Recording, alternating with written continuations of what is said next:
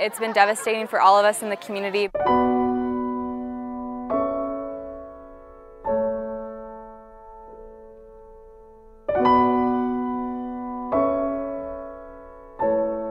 This is a great way to honor Sam. It was just really about healing and letting everyone know what you're struggling with, what you needed. We will get through this. My family and the Freeman family all love you. We're all strong, and we're even stronger when we're all together.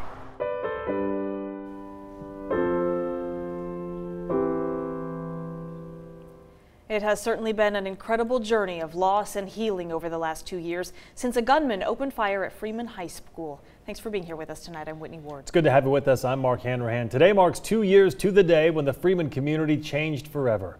A student brought a rifle and a handgun into the high school just as classes began and started shooting, killing one student and wounding 3 more. So on this somber anniversary, students and community members gathered to pause and pay tribute to the life that was lost as well as those changed forever. As KREM 2's Tim Pham shows us, tonight was all about being Freeman strong.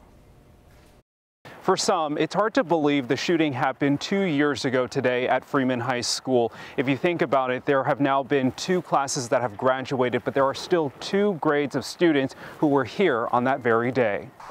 When you turn into Freeman High School, you can't miss the large block letters letting people know who drive by this community is Freeman strong. For 2 years, it's been a phrase that's more than just words. To the Freeman community, it's who they are. While the pain of losing their classmate Sam Strahan will never go away, they find comfort in each other tonight on the football field. With arms wrapped around each other, they stood in a moment of silence, lit candles, and sent off a lantern for Sam.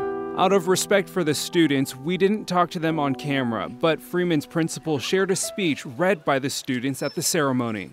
Today is a day for us to do what we need in order to help ourselves as well as others through this journey. We don't intend to use today as one to dwell on, but rather to remember the bravery and heroism that was shown by Sam Strahan. Freeman High School is dedicating September as a month of service to honor Sam. Students say Sam had a generous and compassionate heart. It's why, as a community, they'll help 2 local nonprofits. Sam would have been a senior this year, which makes tonight even more difficult for his classmates, but they know he'll always be with them. I spoke to the principal tonight, and she tells me that while today is the actual anniversary of the shooting, it's really a difficult week for the entire community. It's why support staff and counselors are available. Reporting in Freeman, I'm Tim Pham, KREM 2 News.